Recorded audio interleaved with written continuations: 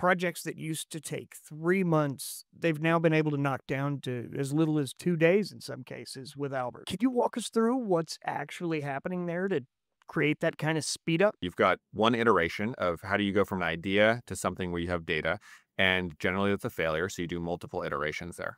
And so our goal is to reduce the time per iteration and collapse the number of iterations down to as few as possible. And if we can do those two things, then science gets faster. And so in that example, I think each one of their iterations previous to Albert maybe took, 3 or 4 days, right? And so then generally they run 10 iterations or so, and it's a couple month long project that they'd have to run, right? With Albert, because we are able to collaborate easier, they can collapse that down to maybe a 2-day iteration or maybe a 1-day iteration. And then because we can layer the AI on top of their historical data, we can start to recommend the experiments that the scientists can go run that give the highest information density per experiment. And that sounds a little weird maybe, but it's like that's the point of science. When you run something, you want to be on the bleeding edge. How do you get the most information to inform the next experiment, right? Learn as much as possible, yeah, per round, Exactly. yeah. And so if you Yeah. do that, then you can take 2 iterations instead of 10. And so if you collapse the time per iteration, you go from 10 to 2. Now you're at 2 days and you've launched a product, or you've gotten a product that is now commercially viable, which is super, super exciting. Wow.